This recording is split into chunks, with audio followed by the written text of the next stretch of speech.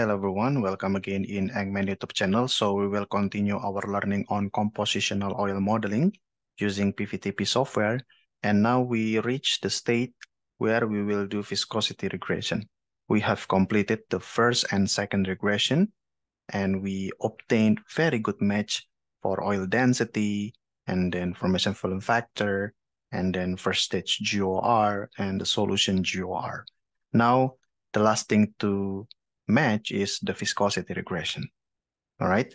As all parameters except for the oil viscosity from CCE, constant composition regression, are now matched, this will focus on performing a specific regression for the viscosity. All right. The oil viscosity can be calculated using a number of models, and you can read the manual or textbook talking about that. And the most commonly used is the model called Lorentz-Bray-Clark, LBC. Okay, we will call it LBC model. As the model was originally developed for gases, its prediction for oil actually are often, inaccurate, meaning that matching against lab data needs to be performed, of course.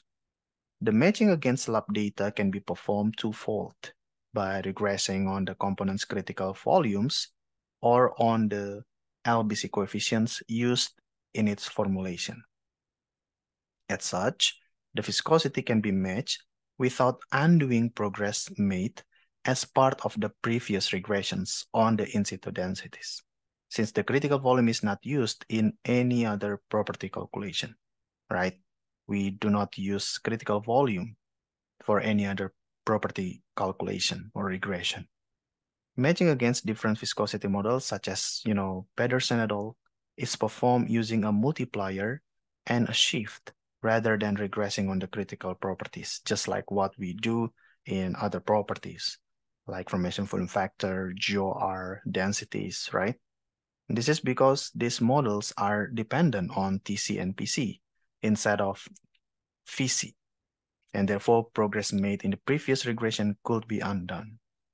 All right, now we will focus on the viscosity regression.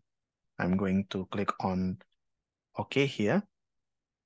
Now we will again copy this first regression. We want to maintain the parameters set up in the first regression. So let's copy, and you can paste in the free space like this. Or maybe I will undo. I prefer doing this. I will make another block, PVT fluid, like this, and then I will connect from the second regression to this fluid.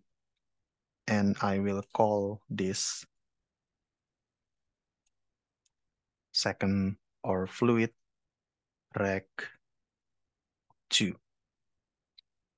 If I open this, output fluid, it will be like this. It will be in read-only mode. And if we open this, as it is connected to the second regression object, it will be the same. Okay, but you can edit the value here. All right. Okay and okay. Now let's copy the first regression and then let's say paste it here. Now I'm going to connect from the fluid regression 2 to this copied first regression, but let me label it as viscosity regression instead. Okay, and now let's disconnect from PVT fluid to the viscosity regression. Okay, so now it's a straightforward process or chain. Okay, and maybe we can do it like this. So now let's open the viscosity regression object and go to the regression input. Beautiful. Regression input. Set the regression on to viscosity using the drop-down menu and check the CCE oil viscosity. So let's see. Here you can see the stream is fluid regression 2 there. That's the stream. And then regression algorithm, we maintain this Levenberg-Marquardt master stream from fluid track 2. Now regress on viscosity. Interesting, right? So it's different from the phase and fall properties, right? Phase and volumetric properties. It's now viscosity, and let's check this because we get the oil viscosity data from CCE, and of course we want to set it on the high weighting. Okay, and then we go to regression variables and select all on. Beautiful. And then let's see, selection summary, number of regression variables, 15. We have 1, 2, 3, 4, 5, 6, 7. Sorry, 1, 2, 3, 4, 5, 6, 7, 8, 9, 10, and then 15, right? All on or clear pure like this. Okay. So clear pure, it means that you don't want to put CO2, C1, all the pure properties or pure components in the regression. Okay, but let's all on. And regression options, uncheck the allow user oil coefficients, and regression statistics, regression limits the same. All right, so I think so far so good. Let's now calculate. Calculation on progress. It's very fast. Now let's go to regression error details. So the error, 9, okay. Minus 2.7, good. Minus 2.1, very good. Now it's 0.9. Now it's very good. Okay, very, very, very good. And let's see the regression variables, 14 iterations.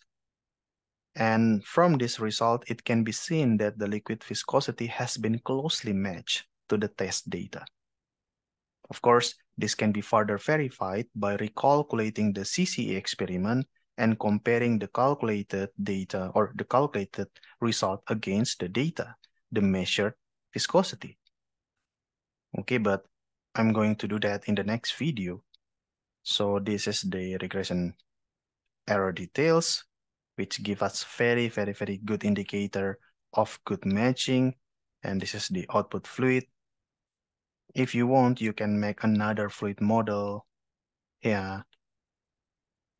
And then you can connect from viscosity regression to this input file. And then you can rename it, you know, final fluid, let's say. Okay, but we haven't done the validation, the last validation for the viscosity, and we are going to do that in the next video. Until then, thank you so much and see you.